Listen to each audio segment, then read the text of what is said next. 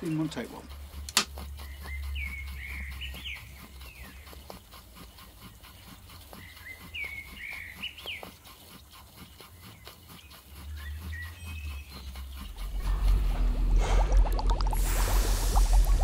What's he building in there? The hell is he building in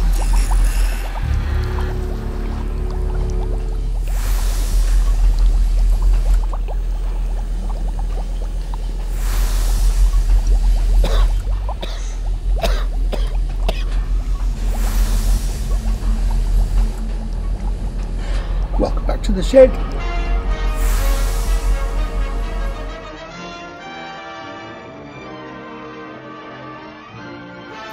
If you follow my channel, you will be aware that I build model steam engines. Now, when I'm out exhibiting these engines, I often get asked by interested people, and especially the youngsters, what sort of equipment do you need to be able to make these engines? So I explain that getting into model engineering can be quite an expensive hobby, as the main component of any good workshop is of course the centre lathe machine, followed maybe by a pillar drill, or better still, a milling machine. Of course, you're going to need cutting tools for the lathe, drill bits for the drill, end mills for the mill.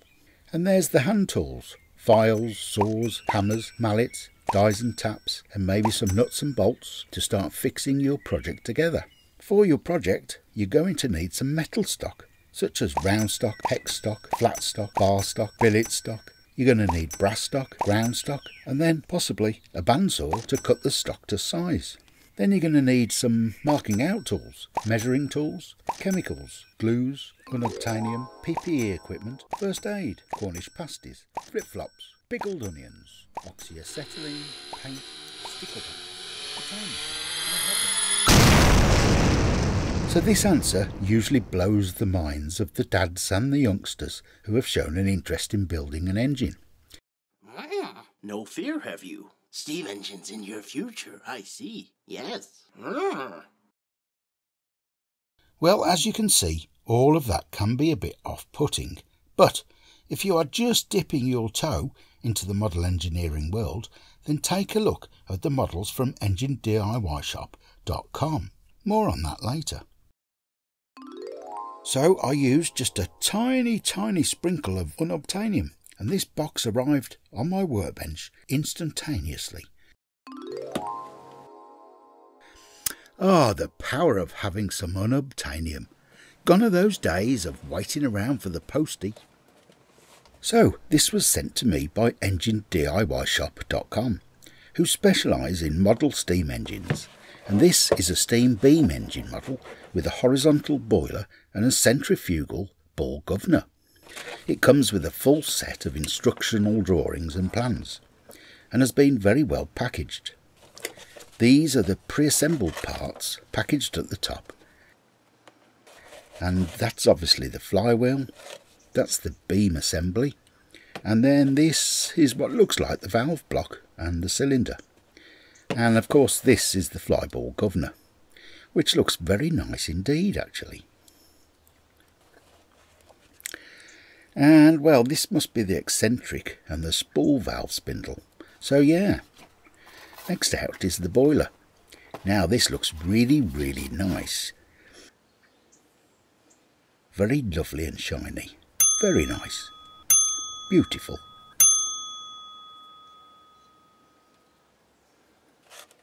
And it looks like we've got a couple of bearing blocks, a brass pulley, and that's probably the, I'm not sure. Well, that looks like the main connector crank, and that is quite lovely too. Something else here, I'm not sure what that is. Oh, and of course a box full of, well, fixing screws, by the looks of things. Oop, got that the wrong way round. So we've got some bearings, some standoffs, some more standoffs, some belts and stuff.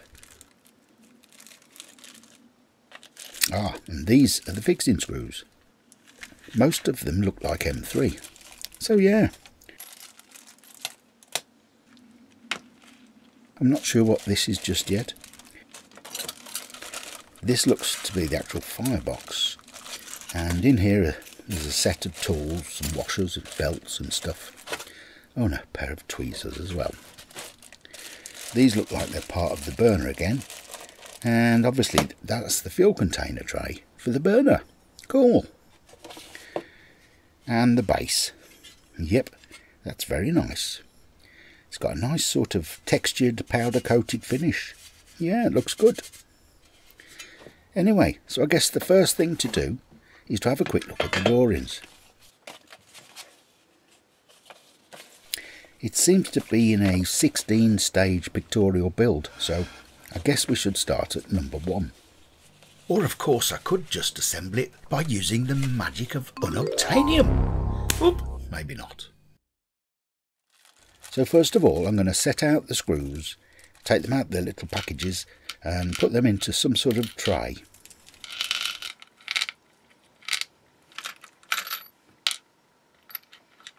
This is the main axle shaft and some fixing screws, little tiny grub screws as well, and lastly a pair of flange bearings, which I guess are for the axle.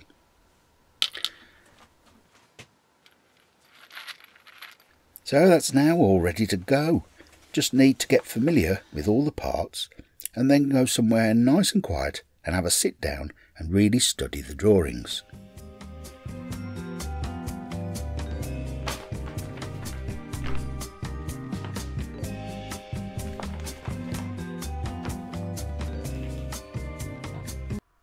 Do you mind?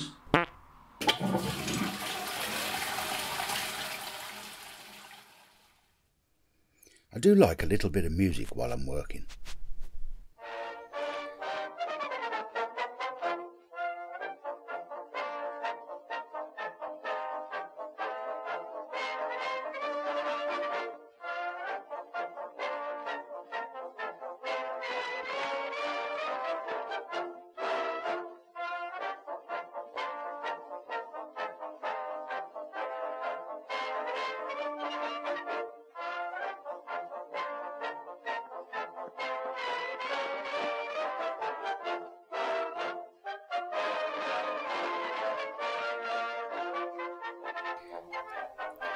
This is the cylinder and valve block assembly, and it's very nicely put together. The hole here is for the spool valve which operates the engine, and there are 2 intersecting pipes, one for the exhaust and one for the input, and these have been soldered into the block. And there is a little blanking plug which has been soldered into the central hole, which was obviously drilled right through into the base of the cylinder to allow the steam to enter and exit the cylinder when the engine is running. And yeah, it's very neat and nicely made. The cylinder is also soldered onto the block, which has got a little drain valve to release any condensate when starting the engine. And of course the fixing holes in the base.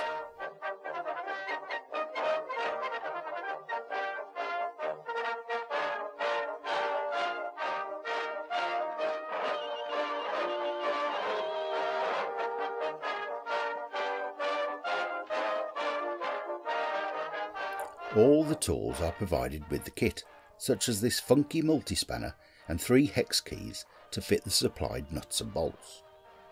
The tools are great, but for me it's a little bit fiddly due to my arthritic fingers, so I'm going to use a small socket driver and my hexagon screwdriver tools, which just makes it a little bit easier for me to handle.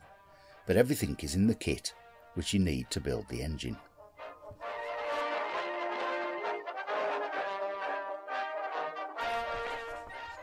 Now the beam is a lovely brass casting which has already been assembled, as you can see. It's got these lovely cast recesses inside the beam and, well, yeah, it's just really nicely made. It has this lovely 6-bar parallel motion linkage which was invented by James Watt in 1784, and it allows the piston to move up and down remaining parallel to the cylinder, which allows the power to be transferred to the beam which moves in a motion of an arc.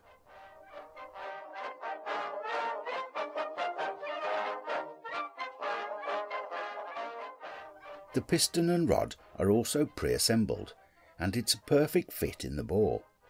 A very beautiful and well built assembly.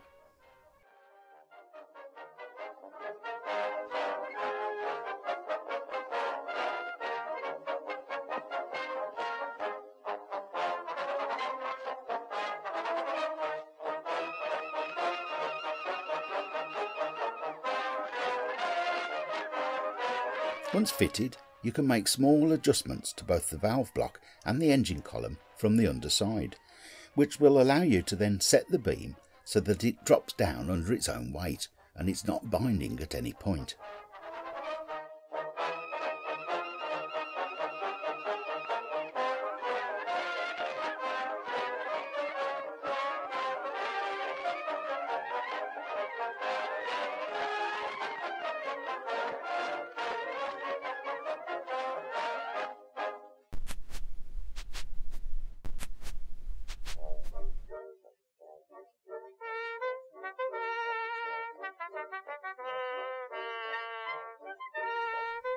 The spool valve has a cutout in the shaft which allows the transfer of steam into and out of the cylinder between the input and exhaust ports.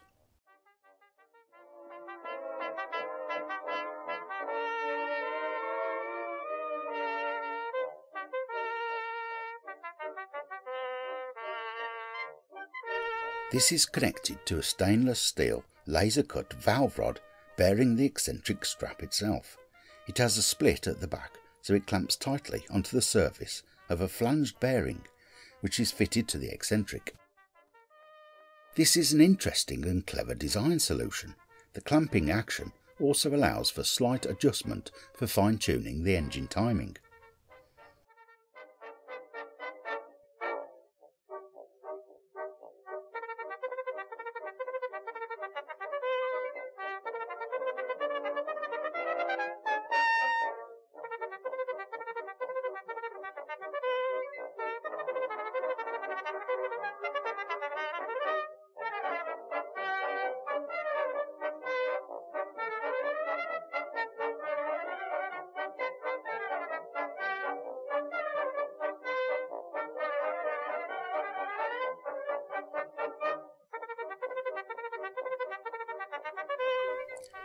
The crank connecting rod connects the beam to the crank disc, and I must say this is quite a beautiful little brass casting with a lovely tapered fish belly design which really adds to the features of this engine.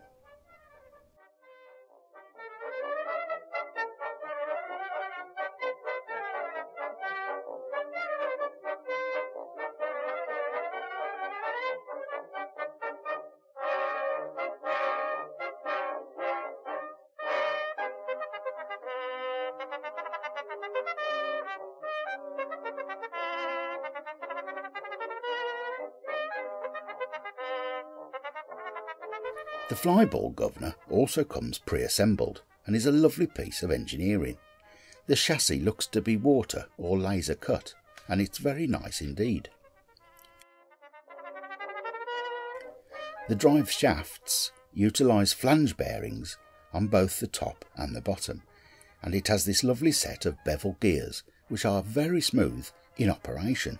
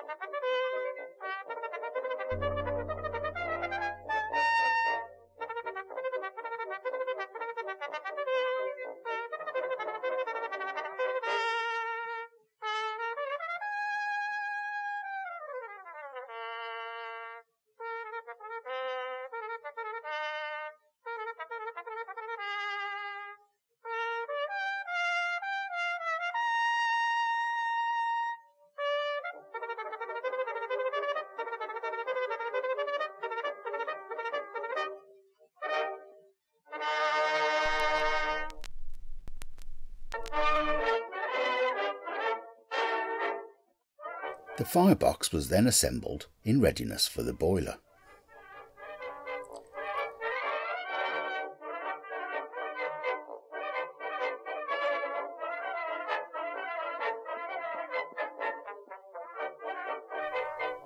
Now this boiler is a really nice piece of kit.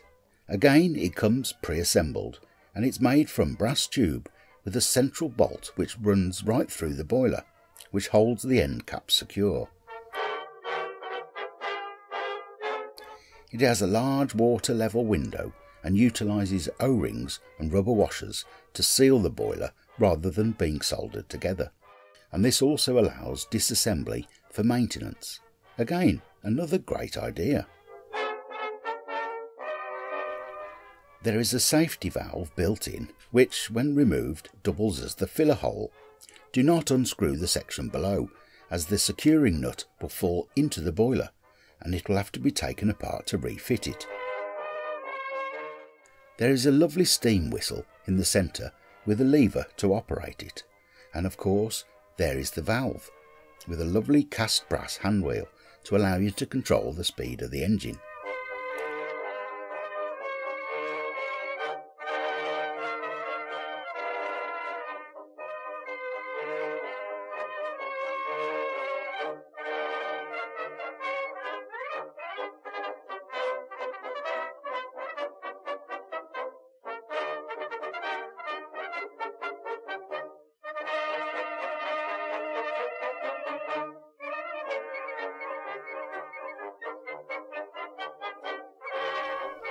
The boiler fits snugly into the firebox, and then these two stainless steel straps can be screwed down to secure it in place.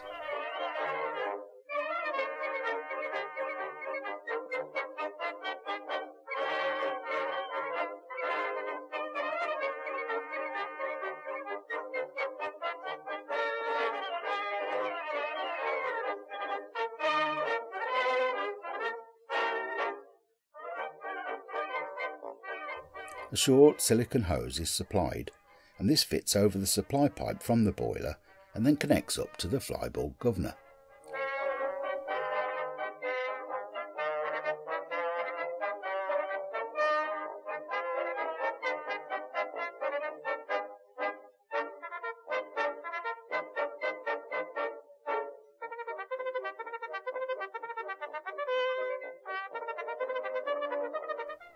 So there it is, all built up and ready for steaming.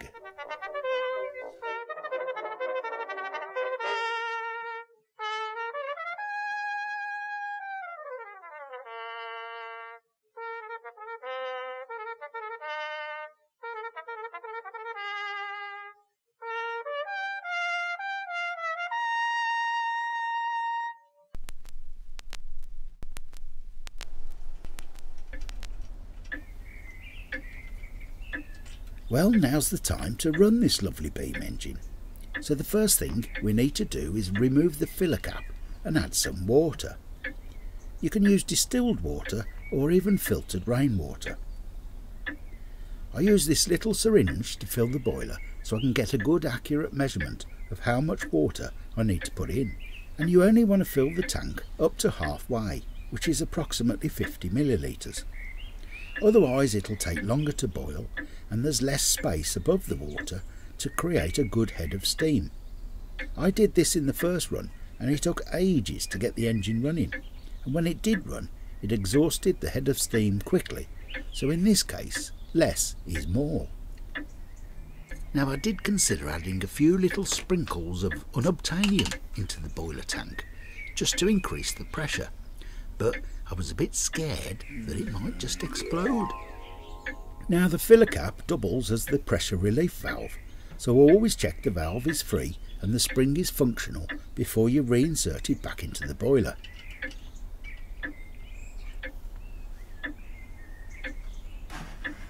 The burner tray uses methylated spirits or bioethanol, but just be careful not to fill it right up to the top. About 20 millilitres is a good measure, which will burn for about 15 minutes.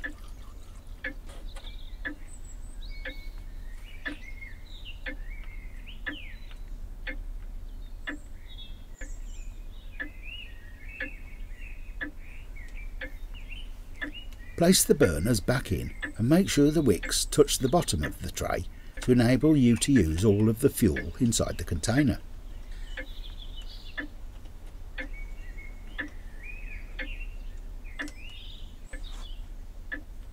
Give them a minute or so to absorb the fuel and then light the wicks.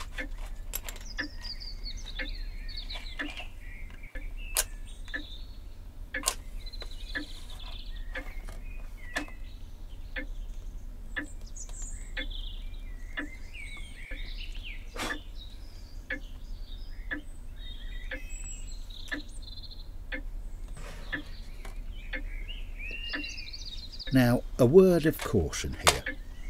To be able to get the burner tray underneath the boiler, you have to tilt it forward slightly. But this, of course, means fuel can spill out, and you don't want to do that. Trust me, I've been there. Gosh. An emergency has been reported in this building. Help. Please cease operations and leave the building utilizing the nearest exit or fire exit stairway.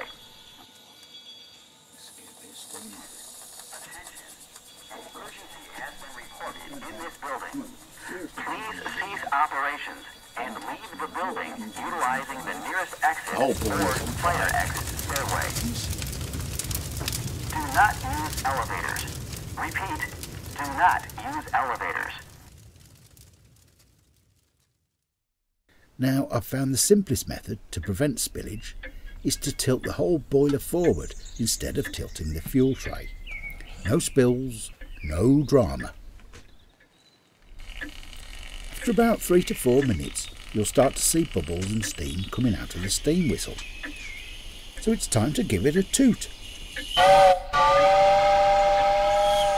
Wow, that was a lot more impressive than I was ever expecting. Now just hang on a minute, Aid, come on, you're pulling my leg. That's more like it. It really is a lovely little steam whistle.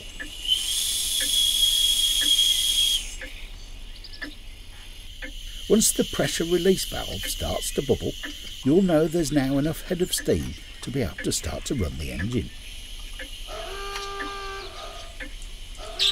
As you open the steam valve, you'll see the bubbles being released from the water due to the drop in pressure, much like the bubbles from an ocean diver, which expand as they approach the ocean surface. A nice visual science demonstration of vapour pressure in a liquid, which makes this large water level window a very nice feature of this model. Now, as you can imagine, hot steam going into a cold engine is going to condense back into water, so you'll need to spin the engine over by hand a few times to allow the water and hot steam to pass through and heat up the metal parts of the engine.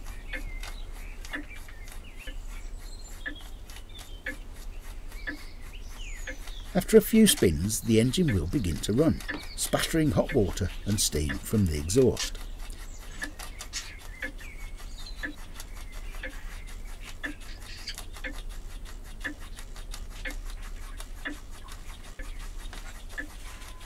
Any condensate in the cylinder can be released via this little valve, although to be fair, most of it seems to clear from the exhaust itself.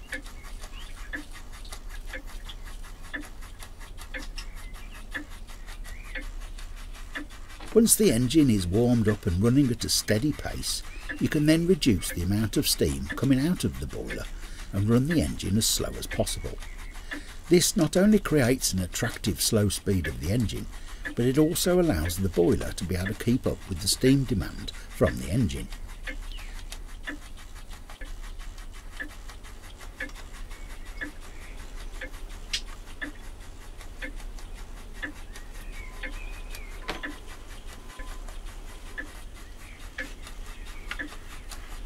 As you can see, it's really quite a beautiful thing running on steam.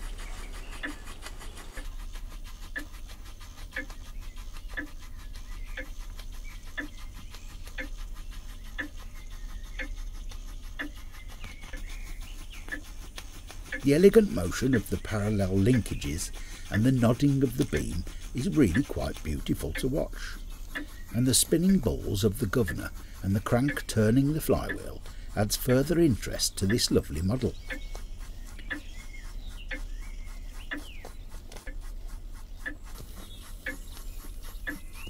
A little drop of steam oil in the top of the cylinder allows the engine to remain lubricated.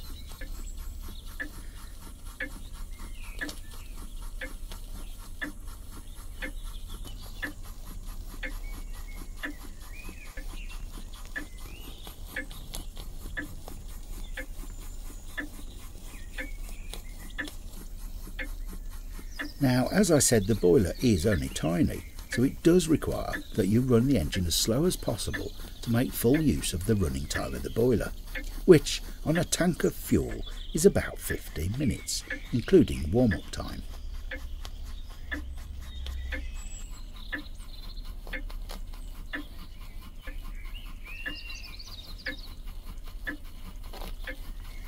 Now, if you were wondering what that chirping noise was in the background while I was filming this, well, that is my little workshop buddy, my little blue butchery car, Marty McFly. Say hello, Marty. He's my little budgie, aren't you, Marty? Hey, who's beautiful? Who's beautiful? Say hello to all the viewers. Hello, viewers. I'm not a very good ventriloquist, am I? Who's a booty?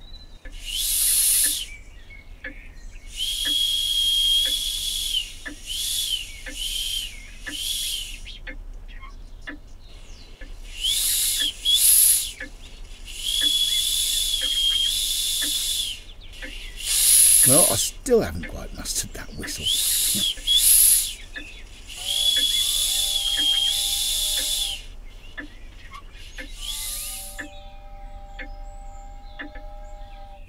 Now, I do get some people who ask me to show the engine running for a little bit longer on my videos, so I've included about 2.5 minutes here of just the engine running.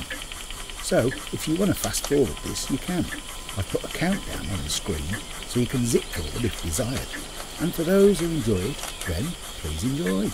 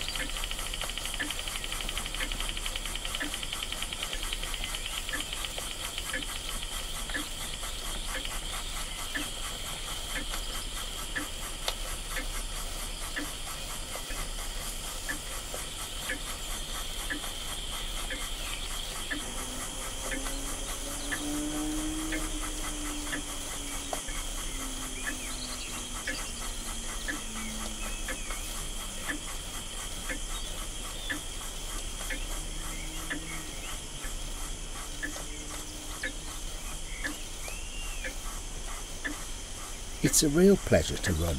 I've run it a couple of dozen times already now, and it doesn't disappoint.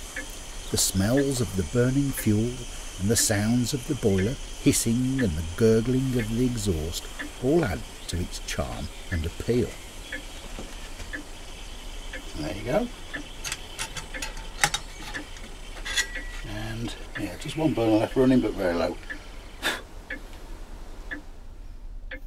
This steam beam engine with horizontal boiler and flyball governor is manufactured by Retrol, which is a subsidiary company of Enginediyshop and Enginediyshop.com. They have a fascinating range of steam and internal combustion engines, which you can build on your kitchen table without a need for a workshop or tools. Their products have gained a trusted following from model engineer enthusiasts and collectors the world over. And after building this myself, I can see just how appealing these kit engines can be. And they don't just stop at engines. They offer all kinds of steam fittings for your build, such as valves, pipe fittings, water pumps, governors, lubricators, etc. And they also have a range of complete steam boilers. And I must say that this 1 litre steam boiler would be just perfect for my small wigwag and model engines. I just need to get my hands on some more of that lovely unobtainium.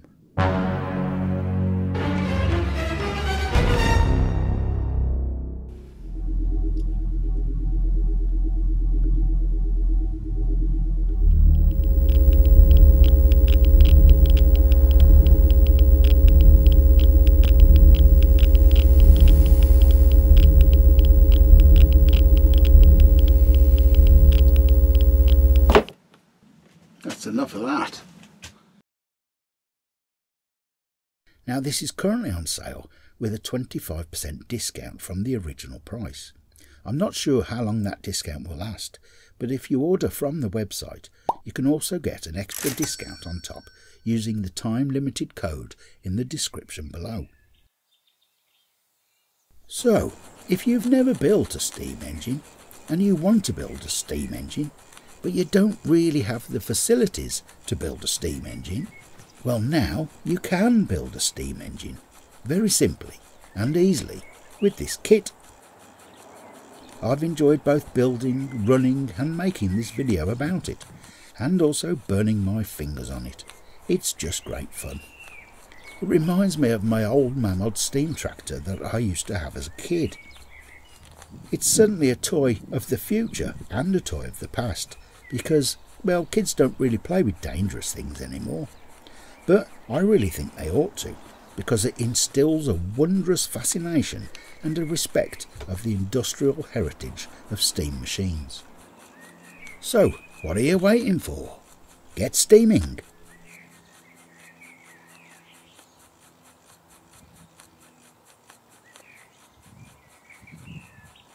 Well, that's about all from me for now. And, as always, thanks for watching.